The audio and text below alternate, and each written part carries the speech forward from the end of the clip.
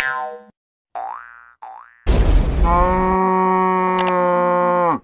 Gaming.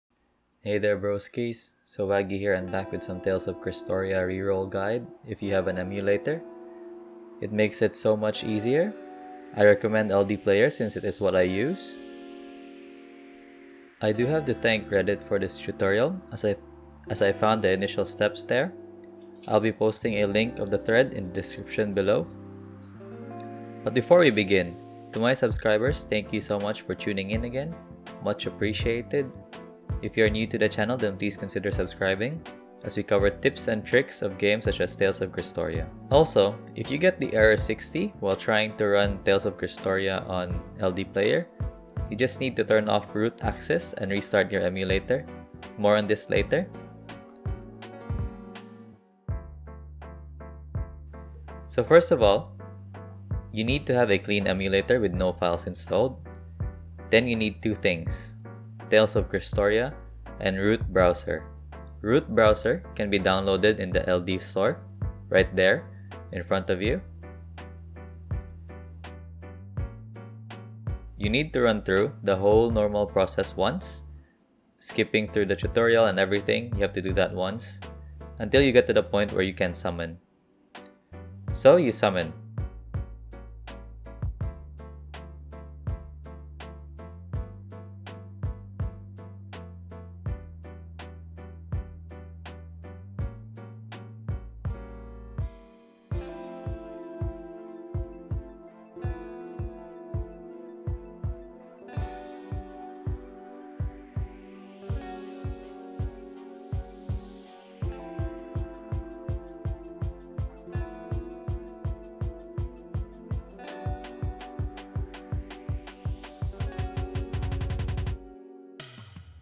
After your first summon, if you are not satisfied with it, then go ahead and close Tales of Crestoria. Then follow what I do. Number 1. Turn on root permission on the LD player settings on the upper right hand side of your screen.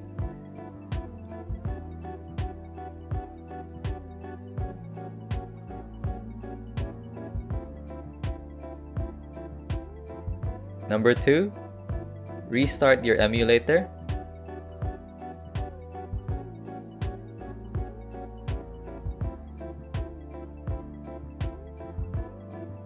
Number 3, open root browser. Number 4, go to data,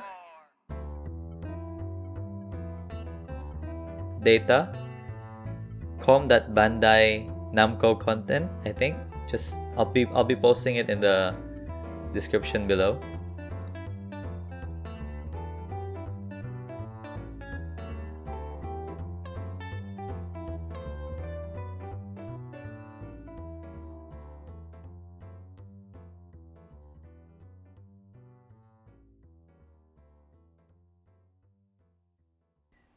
And delete shared prefs folder.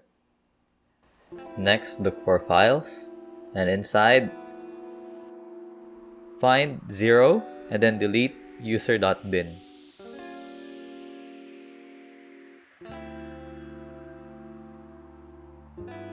Then turn off root access.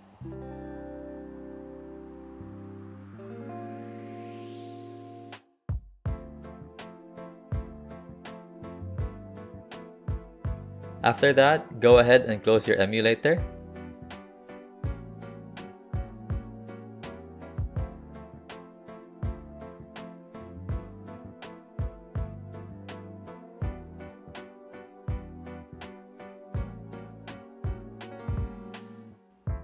You then proceed to clone this emulator. Again, do not use this emulator ever again. Use the clones instead. So follow my video to proceed. I will clone it 4 times. You can do as much as you want.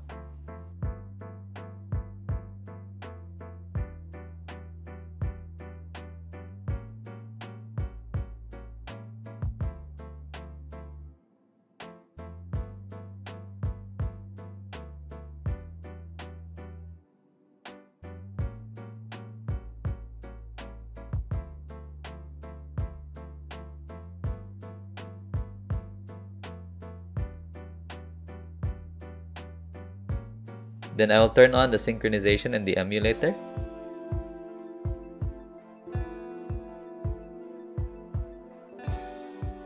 After that, we then proceed on one emulator as everything else will follow. And then you proceed with the whole tutorial and then the skipping and then until you get to the summon part. And then that's it. All of your emulators will be doing the same thing and they'll be summoning at the same time, and then you just get to pick which account you want to keep. So yeah, that's it for this tutorial. If it has helped you, consider liking the video and leaving a comment. That would greatly help us. If you want to see more tips and tricks, consider subscribing to the channel. Thank you so much for tuning in and see you in the next video.